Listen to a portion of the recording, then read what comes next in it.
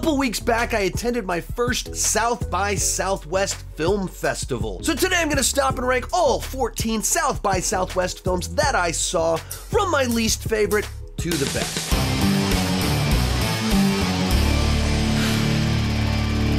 Hi, my name is Sean, and I love to talk about movies and TV way too much. With that in mind, go ahead and join me down below in the comments section. Which of the movies discussed in this video are you most interested in checking out when it finally releases? With a video like this, sure, I want to give my thoughts on the big mainstream headliners like The Fall Guy and Civil War, but more so, hopefully I can put some movies on your radar that you hadn't heard of before. And to that point, even though I saw 14 movies in a week, I missed the majority of movies that played at South by Southwest. So later in the video, I will have a section where I interviewed a bunch of people that I ran into there, asked them what their favorite movie from the festival is, and almost every single one of them recommended some film that I missed. And so hopefully we can put some movies on your radar that you haven't heard of up to this point in time. With all that said, let's get started.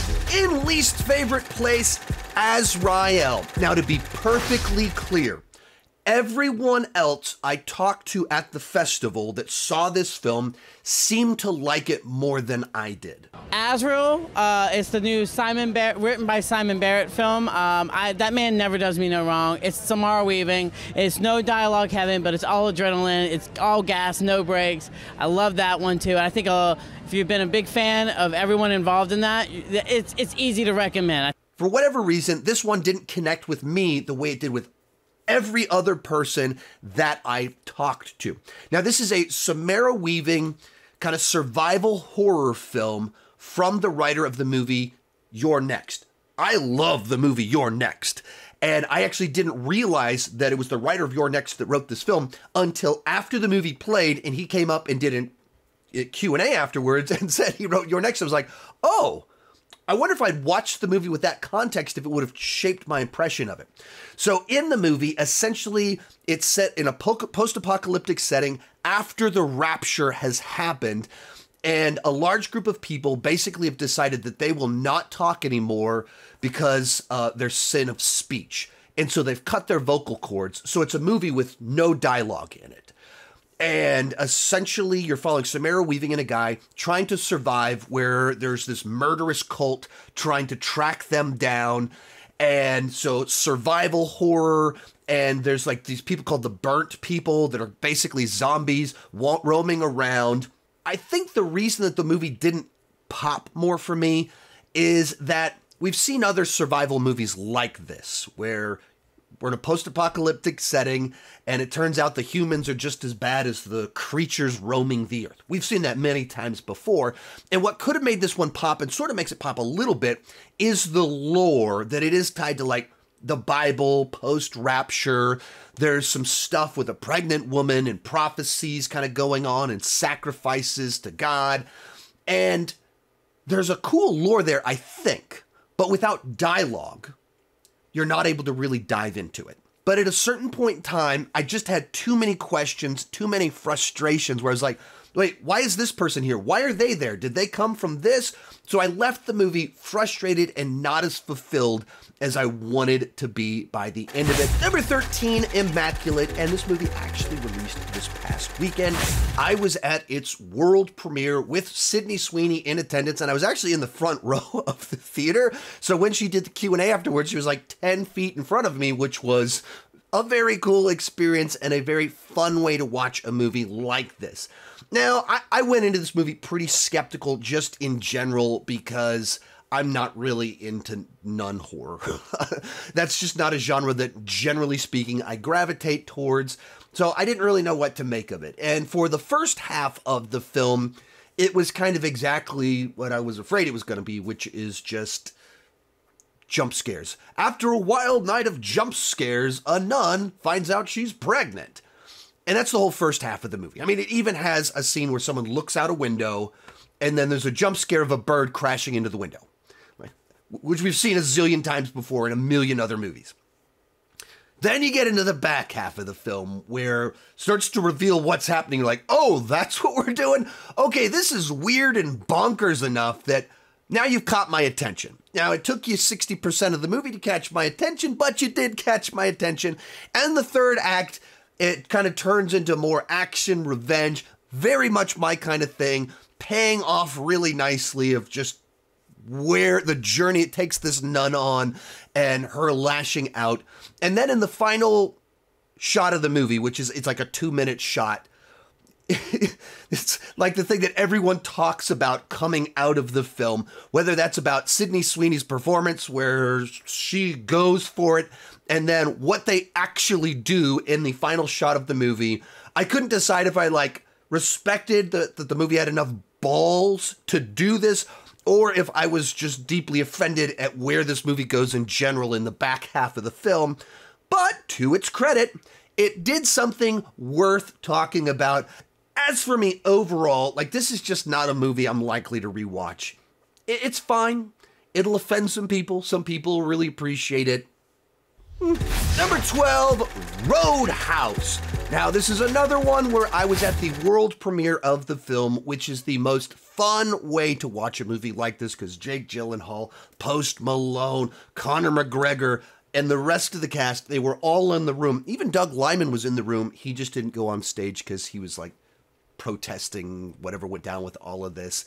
I posted a full review of it, so I don't want to go into too much detail in this video, where I want to more focus on the films I haven't covered and won't cover with individual videos. But overall, I thought it was fun.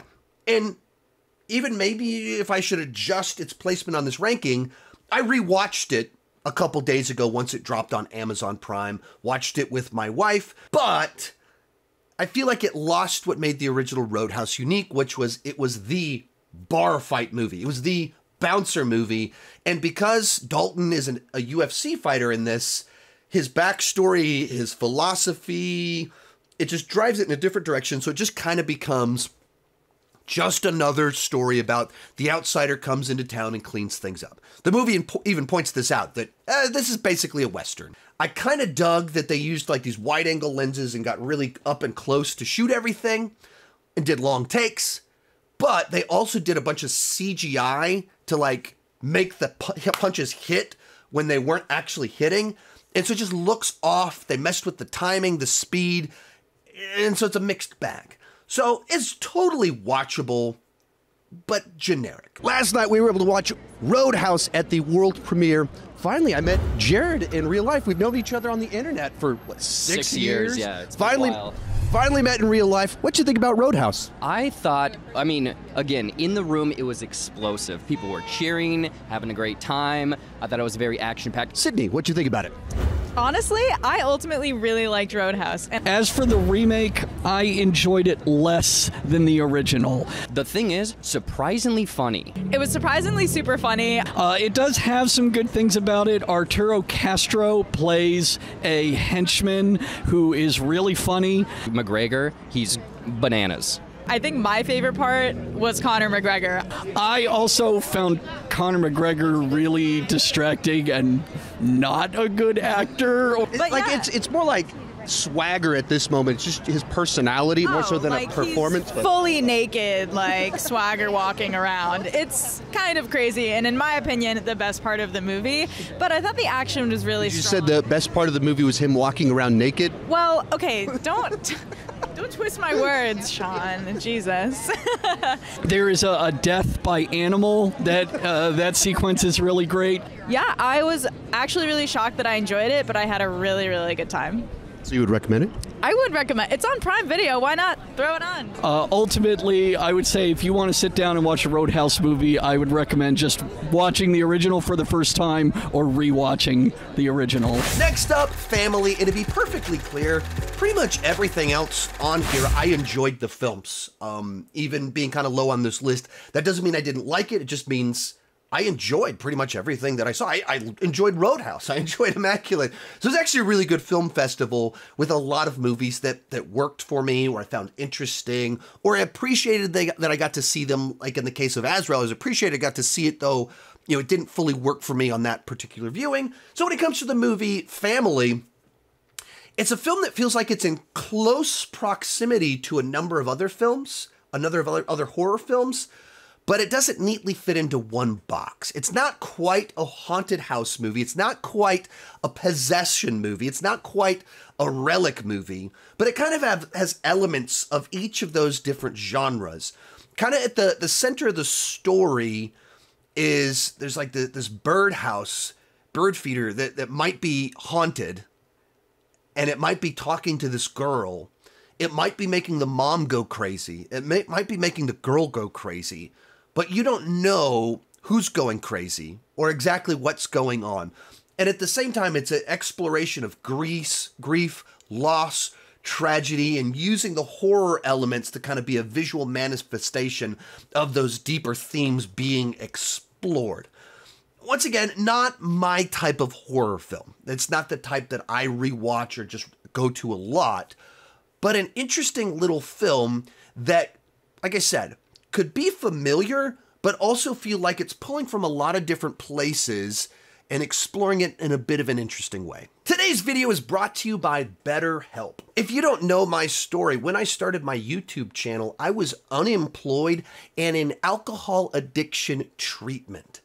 And my addiction issues came about because I just had a tremendous amount of stress in my life, and I coped with that stress through drinking. I wish 10 years ago I had turned to therapy instead of alcohol. Therapy could have helped me develop proper coping skills for all the stress that I was facing, and it could have helped me steer my life away from really toxic patterns. If you're thinking of starting therapy, give BetterHelp a try. It's entirely online, designed to be convenient, flexible, and suited to your schedule. Just fill out a brief questionnaire to get matched with a licensed therapist and switch therapists anytime for no additional charge. Learn to make time for what makes you happy with BetterHelp. Visit BetterHelp.com/Sean Chandler today to get 10% off your first month. That's BetterHelp, HELP.com/Sean Chandler. Bringing us into the top 10, Cuckcoo. This is another one that I appreciated it. There was a lot that I enjoyed about it, but it's not the type of horror film that I naturally gravitate towards.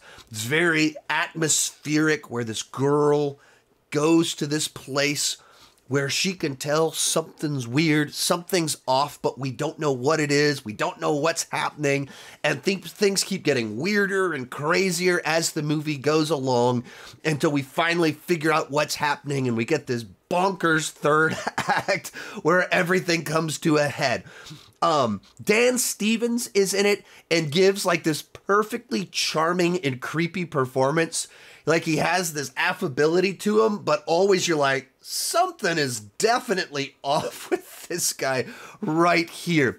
It's a nice mix of scary place, investigation, insanity, action, superpowers, conspiracy, all at the same time. And if you like stories about a person at this weird place and then things go crazy, you'll probably enjoy this film, and it's got its own nice little spin on all of that.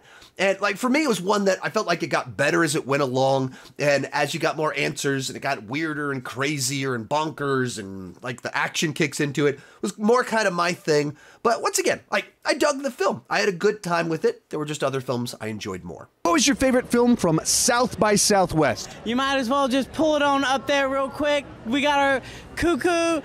Loved it. I knew I was gonna love it. It feels so genre. It's genre, it's gonzo. I think it's only worked for a small niche of people. People who like their movies to be outrageous, outlandish, and just a wild ass time. That's me. I had a great time with Cuckcoo. If you've loved Tillman Singer's other films, you're gonna love this film. Number 9, Timestalker. This was the first film that I saw at the festival. I did not know anything about what the film was about or anything like that. Sat down and just knew it kind of had a time element to it. And essentially, it's about this lady that becomes obsessed with this man, and she keeps being reincarnated, and in each different time period, she's still obsessed with this one guy. And so, you know, we're in France, we're in the 80s, and all these different time periods hopping around watching her have this delusional fixation with this man, it could be really, really funny at times. Like, it's so wild and unpredictable that it had me laughing out loud many, many times. It's very unpredictable in how it'll have sudden bursts of violence and just even where things kind of go. And it's all kind of exploring this idea of unrequited love. There's this woman that never really learns and grows and changes despite multiple lifetimes of pursuing this man. It was made, on a very low budget and shot in only 22 days. And all things considered, how many time periods they're in and everything they're trying to do, it looks really good with all of that in mind. It has like a nice dreamy vibe to it, like you feel. And then Timestalker, which I mentioned. First one we watched. Yeah, the first movie of the festival, I really liked it. It is written, directed, and starring Alice Lowe, who is from Hot Fuzz, and also co-stars Nick Frost from Hot Fuzz and some of the other Edgar Wright and Simon Pegg films. Romantic, dark comedy about a woman pursuing her dream man through lifetime after lifetime of reincarnation. And it's very stylized, but I really enjoyed it. Number 8, Y2K. This is a comedy directed by Kyle Mooney of Saturday Night Live fame as Rachel Ziegler, and there's one of our main actresses in the film. And the basic premise is a bunch of high schoolers go to a party on New Year's Eve going into Y2K. If you're younger and don't remember, there was this big crazy thing where we thought maybe the computers were all going to shut down at the turn of the century because of a programming bug, and maybe the world was going to end because of this Y2K bug in computers. And then it turned out to be absolutely nothing. So the premise of this movie is, what if it wasn't nothing and things go bonkers? I went into the movie not knowing much more than that and how bonkers, crazy, and weird it was going to get. The first 30 minutes of it is essentially that, and the humor is basically, hey, remember Blockbuster? Hey, remember America Online? Hey, remember how long it took to download pictures off the internet back in the day? And then the movie kicks into high gear when midnight strikes and things go horrible, and it turns all sorts of crazy and insane and violent and gory and gets way better once that kicks in. And then it was a wild, fun ride. It's very randomly, excessively violent. It's outright bonkers. There's a cameo in this movie that I hope isn't spoiled by the trailers or anything like that. That is just fantastic. It's a musician that has a prominent role in the last, 20, 15 minutes of the film. Perfect, amazing. I loved it. And so a movie that starts off pretty generic and then turns into a lot of fun. Y2K is like a demented Amblin movie. That's a good way to put it, yeah. Yeah, like I'm a fan of Kyle Mooney's work on SNL and stuff, so I knew it would have a strange sense of humor, but I wasn't expecting it to also kind of echo those 80s Spielberg productions and mix the two. Number 7, Arcadian. And this is A Quiet Place-esque post-apocalyptic horror film with a lot of family vibes to it. It doesn't have the sound element from A Quiet Place, but it does have Nicolas Cage in the film. But very much how A Quiet Place was about this family and how they were learning to survive in this world. This is about a family trying to survive in this world. This one is really about two brothers and how they fight with each other, how they get along with each other, how they love each other, how they're the same, how they're different, and how they're trying to survive in this horrifying world. This is a film that I've seen before, but this is a good version of it. It's a genre entry, it's familiar, but it's a good version of it. And the big thing that elevates it, besides the fact that anytime you put Nicolas Cage into a genre film, you have something new and interesting in it, is the creature design. The first time they introduced the creature, it's this long, wide shot involving a door, and it keeps like revealing more about this creature, and you think the shot's about to end and the scene's about to, and we're about to move on, and then it keeps just revealing more about the creature, like truly unsettling. And then when you see the creatures, they have like this snapping jaw thing that they do that everyone was talking about after watching the film. That it's just like this, whoa, that's cool. I haven't seen that before. That's wild. And they do other things with the way that the creatures interact with each other and what they're doing. That's really kind of what elevates the film. There's strong family dynamics. But, you know, like I said, we've seen this before, but it's a good version of this type of film with a cool creature design that's doing something new and different. Arcadian, there are monsters in it that are just terrifying, and they continue to be surprising and terrifying. There's all these different ways they keep doing things. You're like, oh, that too? Today's video is brought to you by Factor. I'm in a crazy busy period of life right now where I'm going to film festivals, Comic Cons, and trying to raise kids. Out of convenience, it's so easy to just eat junk. Eating better is easy with Factor's delicious, ready-to-eat meals. Every fresh, never frozen meal is chef-crafted, dietitian-approved, and ready to go in just 2 minutes. Factor's delicious meals are restaurant quality, and they're ready to heat and eat whenever you are. No prep, no cooking skills required, and no cleanup. You'll have over 35 different options to choose from every week, including Calorie Smart, Protein Plus, and Keto. I normally go for keto because I'm a high protein, low carb kind of guy. Also, there's more than 60 add-ons to help you stay fueled up and feeling good all day long. Discover a wide variety of easy options for the entire day, like breakfast, midday bites, and more. Head to factormeals.com/SeanChandler50 and use code SeanChandler50 to get 50% off. That's code SeanChandler50 at factormeals.com/SeanChandler50 to get 50% off. Number 6, my dead friend Zoe. Now, this one is tough for me to talk about objectively because I was seated in the row right in front of the main actresses from the film, as well as their husbands. So as the movie was playing, I felt compelled to laugh at every single joke, and then when they started doing the Q&A, I felt compelled to stay and respond appropriately to everything they said because I didn't want their husbands, who were right behind me, to beat me up. All of that said, essentially this is a dramedy about a veteran with basically PTSD.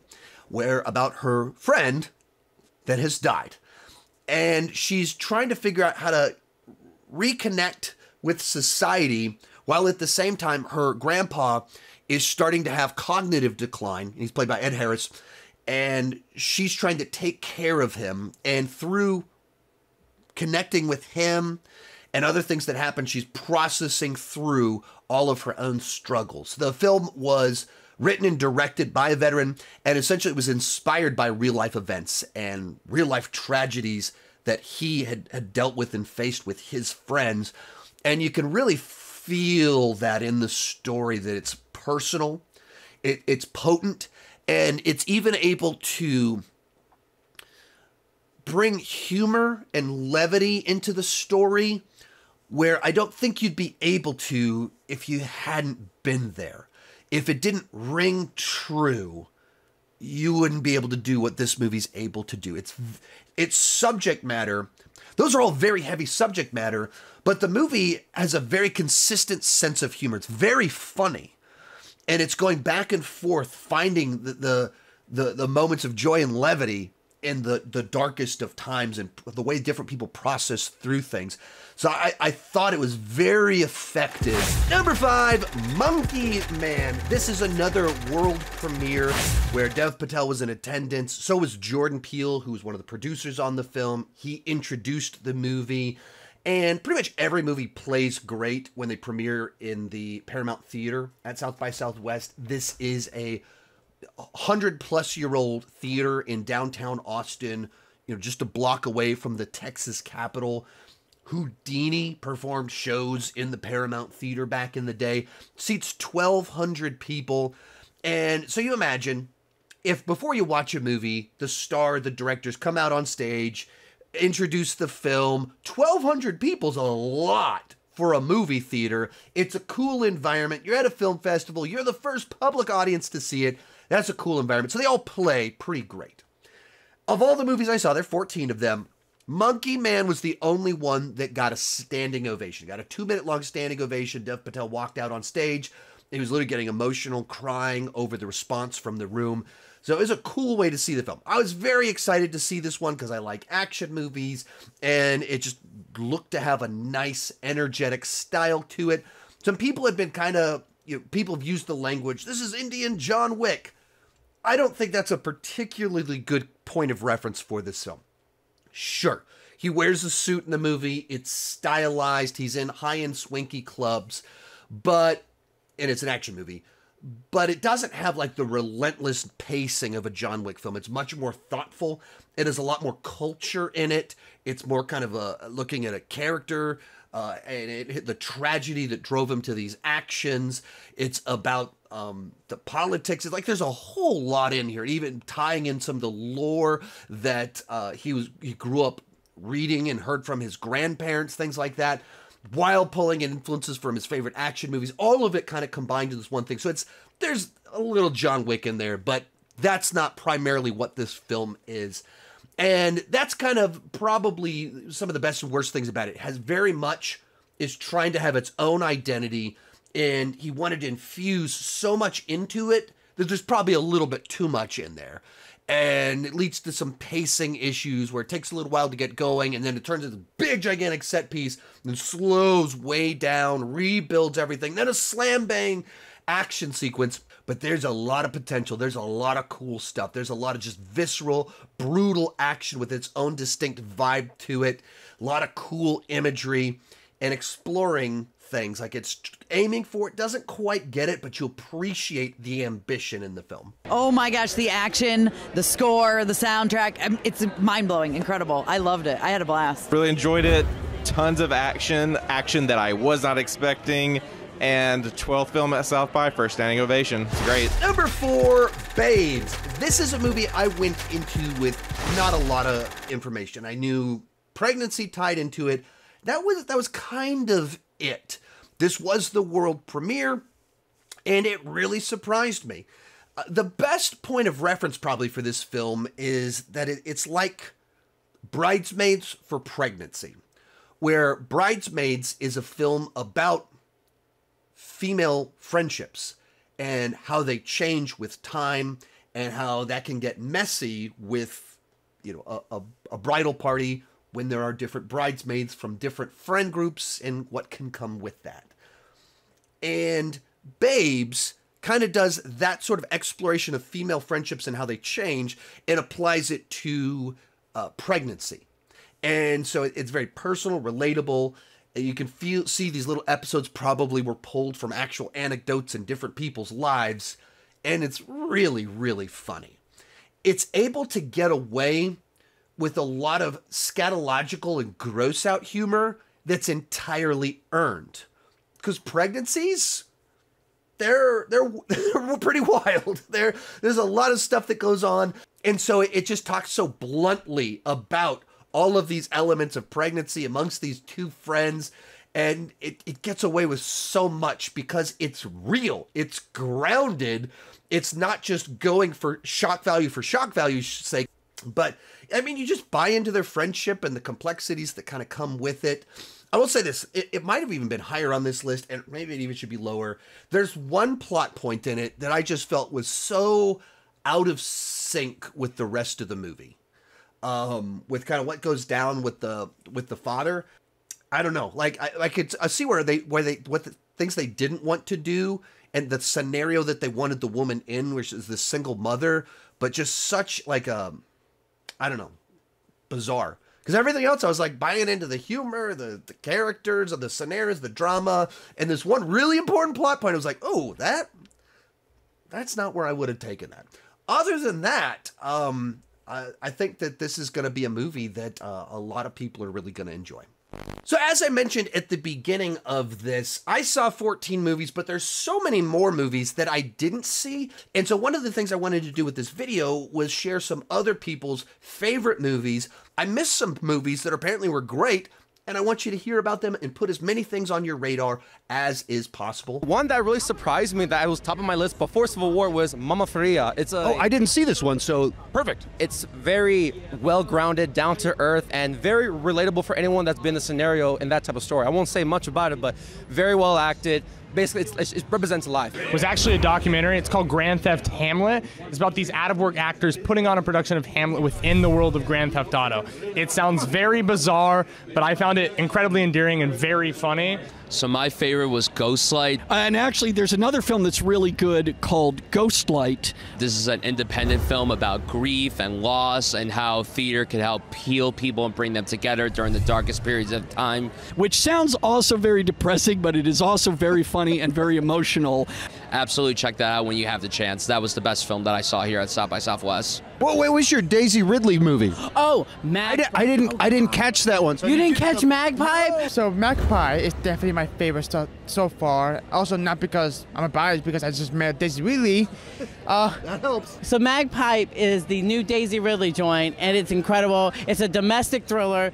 And you don't know what type of domestic thriller you're watching until the movie unravels more, and then when you realize, it almost becomes this like universal, like communal experience to watch with an audience when you realize what type of movie you're watching, and it builds to the best ending I still have seen in the entire festival. A roller coaster of so many things, so many captivating moments that just edge of my seat. The Greatest Hits, it's about a woman who uses music to actually travel back in time to visit her past relationship, but is that holding her back when a new man walks into her life? Incredibly charming, wonderful chemistry, a wonderful film. Omni Loops starring Mary Louise Parker. I wanted to see that one, but I couldn't get in. Oh, dude, let me tell you.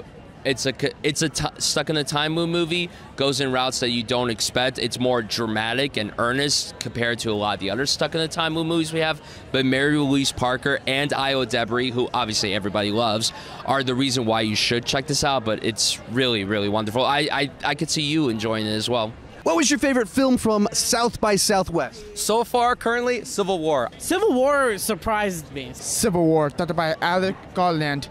This may be my favorite Garland film. Civil War, Alex Garland, I think, is one of the best writers and filmmakers working today. A very intense, powerful film. And it's one that I think you need to sit and process with, because it's not politically picking a side, but it has a lot it's saying by just the imagery. Like, it's no agenda, all image. And I love the story, and powerful, and just like very scary if this type of thing would happen in real life, you know? And it's very scary that this movie that we just saw could be real. Totally immersive experience. I was telling Sean, like, why is he able on smaller budgets to pull off completely believable immersive effects that films with much bigger budgets are often unable to do? The cinematography was great, the music was good, and I thought the performances were great, honestly. Adore Civil War. In third place, The Idea of You. And this is a fun one because this is the one movie at South by Southwest that I was able to get my wife into. It's another world premiere. This was of an Anne Hathaway film based off of a book that I have not read. We were in the front rows when they did the Q&A afterwards. Anne Hathaway was 10 feet in front of us, which was very cool. And this is another one where Anne Hathaway came out and was basically crying over the response from the people in the room and how positive the reaction was. And it was a film that was very personal to her, and therefore it meant a lot that it was received so well. But yeah, so essentially it's based off a book I haven't read, and the basic setup is this 40-year-old divorced woman ends up dating a 24-year-old star of a boy band. And the basics, when I heard that, I was like, what's this movie going to be? This feels pretty far-fetched and silly, but it plays it all very real and grounded. It's absolutely a fantasy. It finds a way to anchor all of the conflict, disagreements in real insecurities. And Anne Hathaway, when she came out on stage, I think articulated some of what it does really well in it, where she said that coming-of-age stories are almost always about youth, about young people coming of age, but we're all still coming of age. We're all still figuring ourselves out. No matter how successful you are or how old you are, you're still becoming who you're going to be. And that's kind of what this movie's about, where two people that don't really belong together, there's a lot of complications, but there's other ways in which they complement one another. It can be really funny, but it's very organic humor woven throughout the entire story. And then as a romance, I felt that it tapped into a degree of the romantic tension in the scenes in a way that, you know, like, I don't feel like I've sensed in a film since like The Notebook, where you're just like waiting for these two people to kiss. I enjoyed it a lot more than I thought that I would. And perhaps it was just because it was a very cool experience to get to watch the movie and have Anne Hathaway 10 feet away from us. Our runner-up, The Fall Guy. And this was one of my most anticipated films of 2024. I feel like David Leitch delivers very fun, enjoyable blockbusters. And this one seemed like it combined a number of genres that I enjoy, where it's a big action movie, but it's also a comedy, and it's also a rom-com at its core as well. And this was its world premiere once again. So you had Ryan Gosling and Emily Blunt right there in the room, as well as the rest of the cast. That's a really fun, cool way to watch a movie like this. And I thought it delivered exactly what I hoped that it would deliver. This is a movie to me that I evaluate on like the date night scale. How good of a date night do I think that this movie will be? And I watched it and I went, my wife is going to love this movie. It's got just a little bit of everything that she enjoys. She's a big Emily Blunt fan, and it has action without going dark or gory or truly violent, while having romance, comedy, all of that fun stuff. Movie stars oozing with charisma, especially coming after last year where Ryan Gosling doing Ken was so enjoyable for so many people. And this is the action version of funny Ryan Gosling pining over a girl, and you just get that for the whole runtime of him just being so funny, so charming.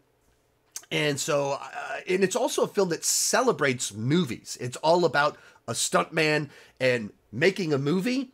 So it's like celebrating all these people behind the scenes. Like Ryan Gosling talked about how there's a scene in the movie where Ryan Gosling gets into a car to do a stunt as the stuntman in the movie, and the guy that buckles his belt is the stuntman that actually is about to do the stunt that he's going to do. Then in the movie, they go do the sequence where this car flips in the air like 8 times and set a world record. Ryan Gosling gets out of the car, and the stuntman that just did the stunt pats Ryan Gosling on the back to congratulate him for the stunt.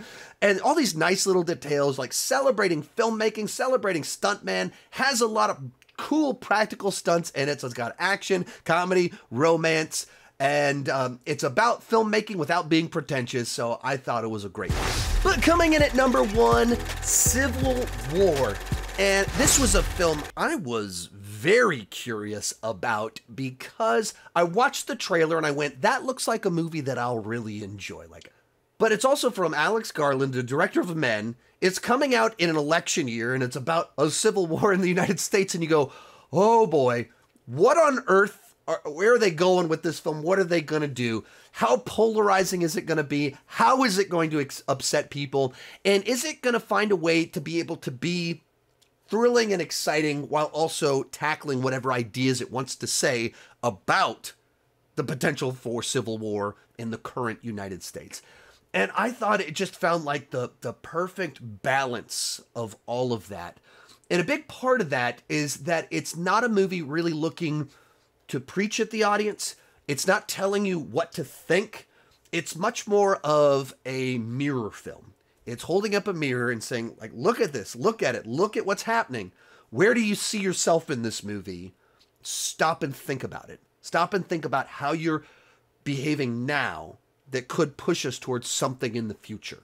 And so the movie just kind of plays you, it's like a road trip movie across the United States during this Civil War. And it just shows you all these different people and their perspective on what's happening. And each of the different people represent different ways that people perceive of the current tension in the United States right now. There's like a sequence where they find themselves in the middle of a shootout and they're talking to someone. Like, do you even, like, who are you shooting at? I'm shooting at the guy shooting at me. Well, who are they? They're the guys shooting at me. Why are you trying to shoot them? Because they're trying to shoot me, you idiot. And they don't even know who they're fighting with. They don't know why they're fighting with them. They're just fighting because they're fighting for fighting's sake. And it just touches on all of these things without needing to lecture the audience, doesn't tell the audience what to think.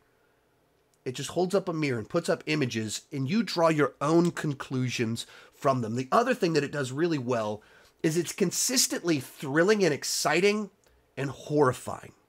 There's all of these images that are beautiful, but gut-wrenching, where you'll drive through a city and there's these images of the town burning and sparks falling from the sky, and it's just gorgeous to look at. But it represents the nation burning. And it keeps doing that, finding the beauty in the worst of circumstances. It delivered a great experience, and one that got me thinking, one that delivered awesome images, and one that was thrilling and exciting at the same time. So it comes in at number 1. Once again, I want to thank today's sponsors, BetterHelp and Factor. You can check them out at the link down below in the description. Thank you so much for watching, and keep talking movies and TV.